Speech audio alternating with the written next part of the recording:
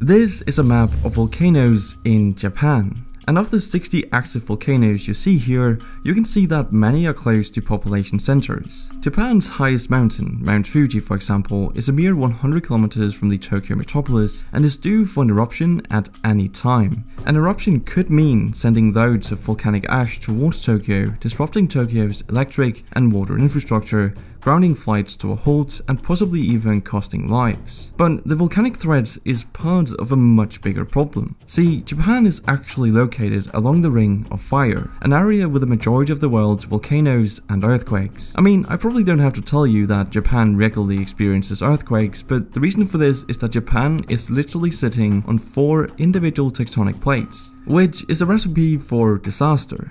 So it's no surprise that Japan has had some brutal natural disasters like the earthquake and tsunami that hit them in March 2011, which we all know led to tsunami waves flooding the backup generator of a nuclear power plant in Fukushima prefecture, causing it to fail. An emergency that pushed Japan to move away from nuclear power, at least temporarily. As it turns out, there was a bit of a problem with abandoning nuclear power altogether, which has to do with their incredibly unfortunate geography. You see, Japan has very few energy and mineral natural resources, so it has to import most of them. This means they're especially reliant on oil and gas imports from other countries for their energy needs. So to combat this, the government promoted nuclear energy as a way to reduce its reliance on oil imports, building over 30 nuclear reactors in the 70s. And in 2011, nuclear made up 30% of Japan's electricity mix, but they stopped their nuclear reactors after the accident. Since the Fukushima disaster, Japan's energy self-sufficiency has dropped to less than 10%, as they ultimately decided to put a few reactors back online, and the new plan is to increase nuclear power generation to at least 20% by 2030. What's amazing though is that considering they have so few natural resources, it's impressive how Japan has managed to become the world's 3rd largest economy. Especially considering that after World War II, Japan was a war-ruined country, and that they did it with absolutely terrible geography that other countries just don't have to deal with. Let's look at a map of Japan to show you what I mean. As you can see, Japan is split between 4 main islands, and in addition to these, there are 6,800 smaller ones, which is, to say it mildly, not ideal, because you have to connect all these islands somehow to have a functioning society. But it's actually much more complicated than that, as almost 70% of Japan's land is covered in steep mountainous terrain, which leaves little room for the country's 125 million inhabitants, who have to crowd into these low-lying tracts of land along the coast, the biggest of which is the Kanto Plain, where the capital and around 37 million people reside. But these mountains also leave little room for agriculture, which means Japan has to import a lot of its fruit, meat and other foods that require a lot of land to produce. This is probably why some meat and fruit grown in Japan is so goddamn expensive, because they're kind of forced to focus a lot more on quality rather than quantity, given this shortage of land. I guess this is why we have square melons and abnormally large grapes here. But anyway, Japan's incredibly unfortunate geography has had some curious side effects on Japan's housing and transportation infrastructure. Take Japanese homes for example. Naturally, Japan's high population density means that Japanese homes are on the smaller side, especially compared to an American McMansion. On average, Japanese homes are about 93 square meters or about 1,000 square feet in size, whereas American homes are more than twice as large at 210 square meters or 2,260 square feet. But that's not even the craziest part. You see, it turns out Japanese homes depreciate in value over time, rather significantly in fact. This is a result of Japan's natural disasters that occur on a pretty regular basis. But it's not because the earthquakes or whatever hit the houses, it's for a different reason. As the government is continuously adding more and more constraints like earthquake resistance standards that keep getting stricter. This means that older houses are continuously deemed less safe. So just like a car, Japanese houses depreciate in value each and every single year. Except that after about 22 years, the value of a Japanese home drops to 0. Now, that doesn't mean it's completely worthless, as the land does keep its value. But it does mean that when you sell your house in Japan, the new owner will probably knock it down and build something that meets the latest standards. And the most worrying thing is that besides the risk of earthquakes, the Japanese have long had to worry about floods as well. See, Japan's steep mountains make rivers flood easily, but populations naturally had to live in flood-prone areas, likely due to the landslide risk in mountainous areas, and the fact that it's pretty difficult to build houses in mountains, which makes the way Japan has nearly conquered nature so incredible.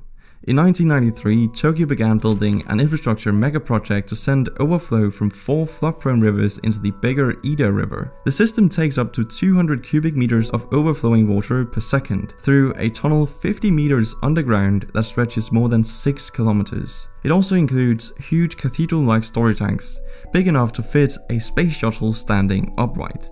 It's pretty incredible actually, and since it opened in 2006, the system has reduced house flooding by 90% and overall flood damage by around 26 billion yen, or nearly $211 million. But that's not the only ingenious way Japan uses infrastructure to fix its geographical problems. You see, traversing steep mountainous terrain is a time-consuming process. In fact, in the 1800s, traveling around 500 kilometers from Tokyo to Kyoto took 15 days, and today it takes just 2.5 hours. All thanks to Japan's high-speed train, the Shinkansen. In 1964, the Shinkansen started operating between Tokyo and Kyoto. Ever since then, Japan has extended this line across the country, drilling tunnels through mountain after mountain. And today, the network has 7 full lines totaling nearly 2,800 kilometers, connecting almost every big city in the country. Most interestingly though, is that this high-speed rail system is designed to handle the challenges Mother Nature regularly throws at the country.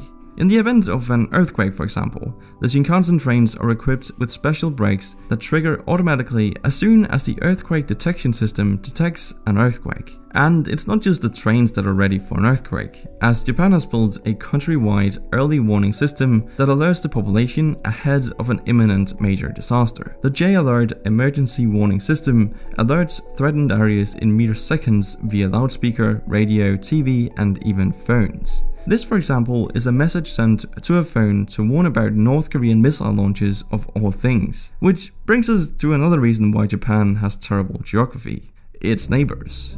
Obviously, living next to a nuclear-armed nation that regularly fires missiles into your backyard is not exactly ideal. In August 2017, North Korea even fired a missile that flew directly over the northern part of Japan, which, you know, is not that great. But Japan doesn't really get along with its other neighbors either. I mean, it still hasn't signed a peace treaty with Russia since the Soviet Union took over a few small islands at the end of World War II. And when it comes to China, it's not looking great either. While China has now become Japan's top trading partner, they constantly argue over territorial claims, like these small uninhabited islands which are controlled by Japan but claimed by China. Take a closer look at the map and you'll see these massive gas fields near the islands, which might have a thing or two to do with the dispute. In any case, China sometimes uses geopolitical disputes to punish Japan where it hurts: natural resources and exports. In 2010, the dispute over these islands boiled over, and China blocked exports of rare earth materials that China mines 90% of that Japan really needs to make electronics and hybrid cars. So yeah, this isn't a great position to be in for Japan, but Japan's